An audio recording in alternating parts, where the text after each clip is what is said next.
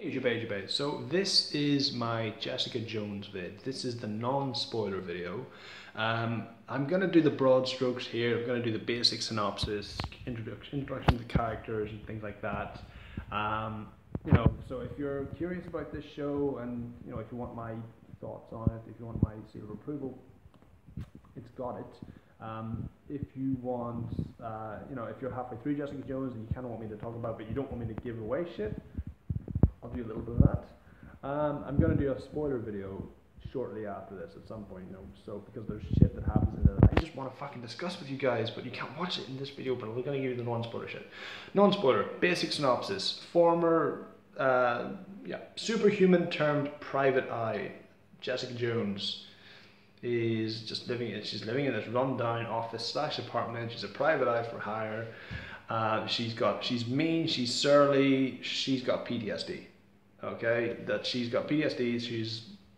She gets like flashes. She has panic attacks. She's reciting street names to calm herself down whenever this happens. We find out through the course of flashbacks that she has PTSD because a character, the supervillain, the arch nemesis of this story, called Kilgrave, mind controlled her. Which sounds so wacky when you say it like that, but there's no other way to say it. It's mind control. He took over her mind, stole her will for a year of her life, and for a year of her life, she did whatever he told her to. Whatever, anything. So, at its crux, first of all, it's a different type of Marvel story. I mean, if you're familiar with Daredevil, then you know that this, you know the caliber to expect. This is much darker than Daredevil, but necessarily so. This is very much a female-driven story. It definitely puts character over events, over sort of scenarios. It's very much an abuse and a rape survivor story, and that's the topic of this. I mean, that's kind of a theme. That's at the crux of it. It's based on the AKA Jessica Jones and Alias and Pulse comics by Brian Michael Bendis, and they deal with that. In the comics, there was a superhero, and she ran afoul of this supervillain who could control your mind, but like they stripped it of all the wackiness, and it was fucking dark. This is about her getting over it. It's about her trying to confront this guy, prove this guy exists, bring him to justice, kill him, whatever it needs to be done. So the cast in this is amazing.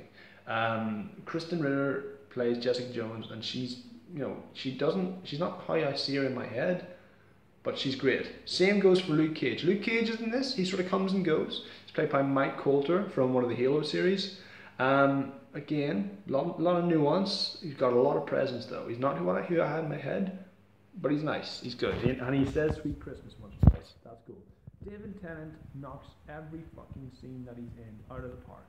It's hard for me to accept him as a villain because he's the Doctor, and he's got the same accent. It's very much the Doctor if the Doctor was evil, but not the Master. I'm confusing myself now. The entire supporting cast is really strong, and again, it's very female driven. They got Rachel Taylor playing, what's her name? Trish Walker. Got Carrie-Anne Moss playing Hogarth, her sort of lawyer buddy, partner, friend. And like it's great. Basically, the men in this story are either villains or their love interests, and it's a weird role reversal, but it works because it's in one of the best shows that's on. The writing is great. Everything's just sort of flows from start to finish. It'll shock you. It'll make you laugh. You should watch Jessica Jones. More in the spoiler vid.